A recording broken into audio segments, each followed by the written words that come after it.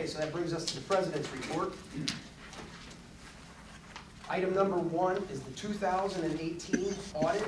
We have a presentation from Sikich and our auditors.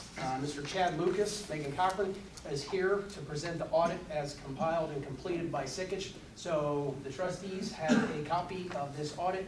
At the conclusion of this meeting, we'll accept this audit and then put those on the website and make them available for viewing to the public. Mr. Lucas, the floor is yours, and trustees, please gather your audits if you have those, and follow along as Chad takes us through an overview of the audit. Okay, thank you very much. Thank you again for the opportunity to work with the village. Megan Cochran is with me. She's our Director of Audit Services, and so she oversaw the day-to-day field work during the audit process. I'd like to thank staff also for their help during the audit process. We asked a lot of questions, and so we appreciate all their help during the audit process. So I'll go through a few things with you. The independent auditors, the financial statement and independent auditors report is the large document that we have.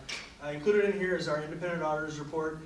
It's what we call an unmodified opinion, which means that we believe that everything included in the financial statements based on our audit is fairly presented. Just going to go through a couple of highlights with you and be happy to answer any questions that you might have. The first item is the statement of net position. This is your assets less your liabilities equal your net position. And you can see there that your net position for your governmental activities is approximately $6.5 million. And for your business type activities, your sewer fund is $1.5 million. And so the governmental activities includes your general fund, your motor fuel tax fund, and then all your TIF funds. Sewer fund is the only business type activity that you have. That statement of net position, these first two financial statements are what we call the government-wide financial statements, and they include capital assets, less depreciation, and it also includes debt of the village. And so on the monthly financial statements that you may receive or throughout the audit or throughout the year, you probably see fund financial statements which don't include those depreciation and capital assets.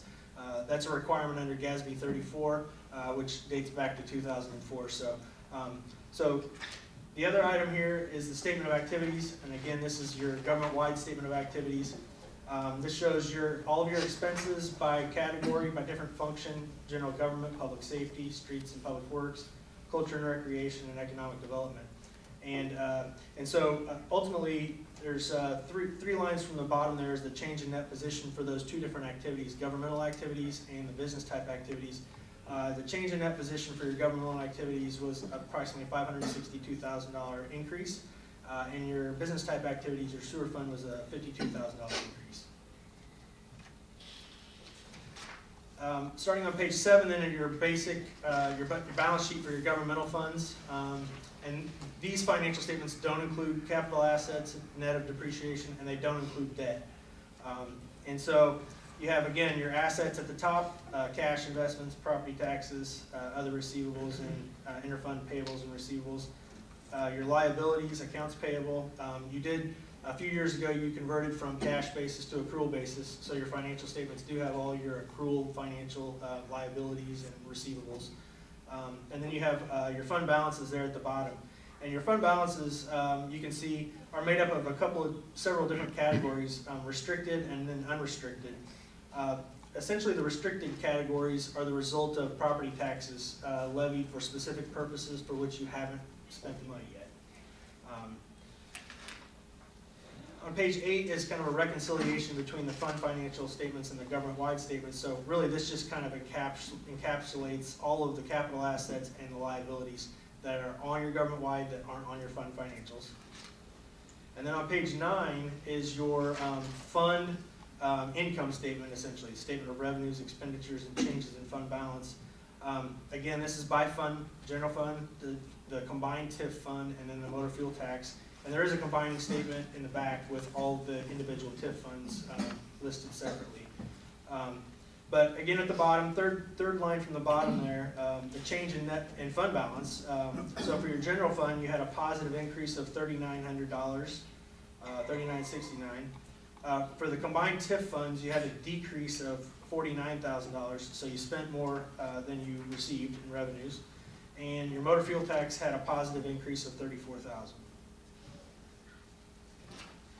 Page 10 is a reconciliation again between fund financials and government statement of activities on the income statement side of things. So you can see here there's depreciation expense that's included on the government-wide statements that's not included on your fund financial statements, things that are related to capital assets and your debt. Page 11, 12, and 13 are the detailed information about your sewer fund. So this shows balance sheet assets less liabilities equal your net position. And so a portion of your net position is made up of net investment in capital assets. And what that is your net book value of your capital assets in the sewer fund less debt related to that. And there's no debt in the sewer fund related to those capital assets. And then the rest of it is unrestricted. On page 12 then, this just shows your income statement for your sewer fund, your revenues less your operating expenses, which does include depreciation of $72,000. For an operating income of $47,000, you had investment income of $5,000, so you had a positive change in net position of $52,000. Then on page 13 is a cash flow statement for the sewer fund, and a cash flow statement is required for an enterprise fund, a business type fund, which your sewer fund is. So you had a positive increase of cash of $186,000 for the fiscal year end. And then after that is the notes to the financial statements, which include all your significant accounting policies. It provides you a lot of detail about capital assets, your investments, your debt, your insurance activity, risk management, deferred comp plan. So there's a lot of good detailed information about the financials that we just went through, the basic financial statements. And then after the notes to the financial statements, there are some budget versus actual comparisons. And for each of the general fund and the major budgeted special revenue funds. So you have a final budget, original budget, final budget, and actual. And you can so you can see the budget versus actual. That is on a cash basis. So your financials actually encompass cash basis, budget versus actual, modified accrual basis for fund financial statements, and then full accrual basis for your government-wide financial statements.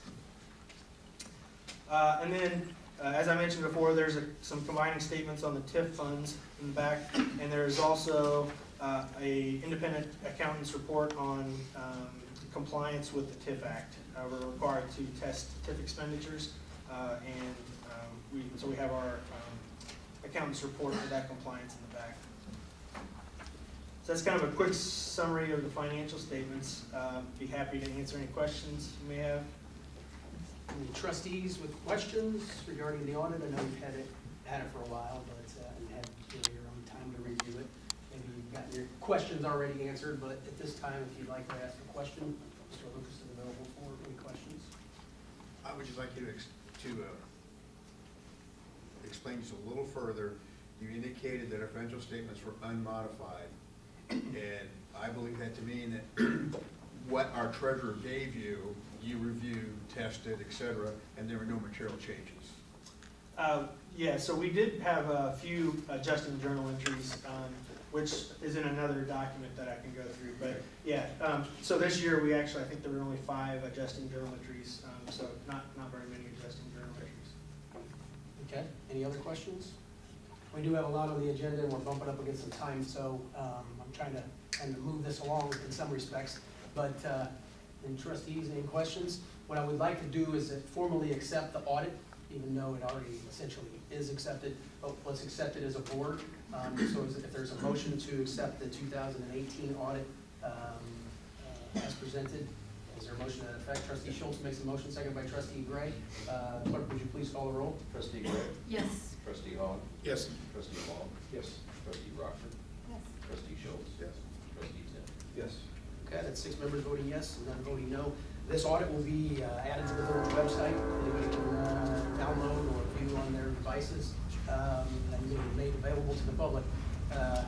Lucas, Ms. Cochran, you guys are free. If you have something else to do the rest of the evening, if you want to stick around, you're more than welcome to. So we thank you for your audit, taking your time, and I know staff enjoys, working with you guys as well. You're very professional, and I think things work and flow well back and forth in terms of getting the information. So thanks again for everything. Thank you. Okay, let's move along.